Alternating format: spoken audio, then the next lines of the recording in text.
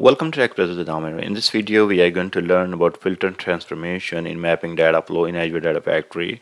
The filter transformation allows row filtering based upon a condition. The output stream includes all rows that matching the filtering condition. The filter transformation is similar to the where clause in SQL.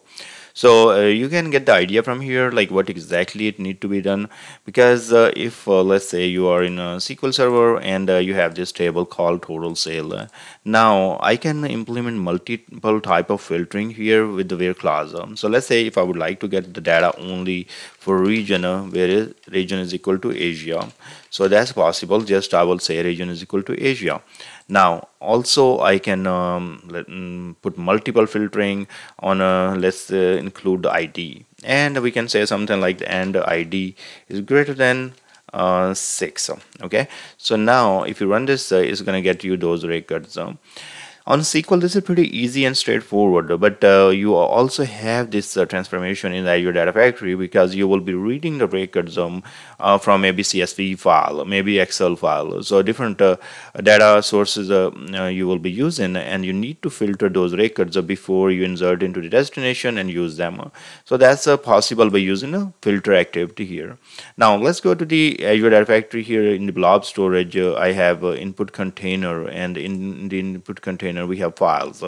One of the file is called the TotalSale. This is exactly the same file what we have there in the data I just showed you right there. So what I'm doing here, I'm saving this data, and then I'm gonna show you the preview of this data. So you see right there we have SalePersonFName that has some null values there, and also we have region here that we can use for filtering, or any other one. In this scenario I'm going to use region and the SalePersonFName. Now we are all good here. Let's go to the Azure Data Factory, and we are going to go to the data flows. Click right there, new data flow, and we are going to name this one DF filter.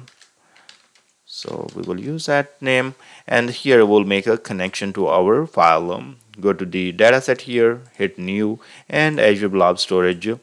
Now CSV file, because we are using CSV file, and let's create a new linked service.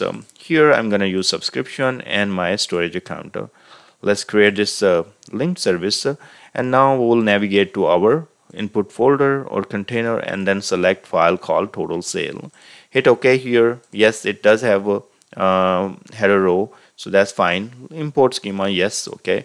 Now we're all good here, and what we are going to do now, if you go right here in the data preview, refresh, you're going to get the data from this file, but we would like to filter this data. So I'm going to use filter transformation there, but let's wait for a second and get the data here, so you can see how exactly the data look here. So you can take a look here. SalePersonFName have some null values here, and if I will scroll on the right side, I have region Asia, North America, and Europe. So what I would like to do here, I'm going to add a filter here, and then we'll just click on filter, and now you can add condition. So it is in filter on, and enter here, so expression can go here. So you're going to open expression builder here, and then you can write all those expressions here. So you have plus, minus, and multiply, equal, and all different operators here, and then you have these columns here, and then you have tons of functions available that you can use. Now what I'm going to do here, I'm going to select or filter only for a region equal to Asia. So click on region column here, and then equal to double quotes and Asia. So now we should be looking the data for only Asia. So we filter the data for Asia. Let's refresh, and then it's going to get us that sample data. So it's going to show us the records after filtering. Now you can see that it is given us this tick mark wherever this expression qualifies or it is true. So for Asia, see right there, region Asia, and these are the records coming through, 4 records, and then you have a cross mark across other records. So that's fine. What we are going to do is save and finish. Now we can go ahead and add our sink here, and in the sink I'm gonna go make a data set to my Azure table. So here I will say SQL, and then Azure SQL database, and then I will hit new, and go to my subscription, select my SQL database server name, database name, and then provide my username and password. Now we will provide the password here, test our connection, and looks good. And now we will select our table. I have a table called the total sale, so we are going to use that one. Yes, hit OK. And now what we'll do, we will truncate this table and reload. I'm going to go to settings and truncate this table and then reload. Now we go to the pipeline and we will call our data flow that we just created. So it's called DFO filter. Now we hit debug and it's going to read the data from our CSV file that has data for all regions, but it's going to filter the records for only Asia and write to the table. Now let's go right here. That's our table and execute. As of now, it has the data for everything. So we have Asia data here, Europe data, and North America.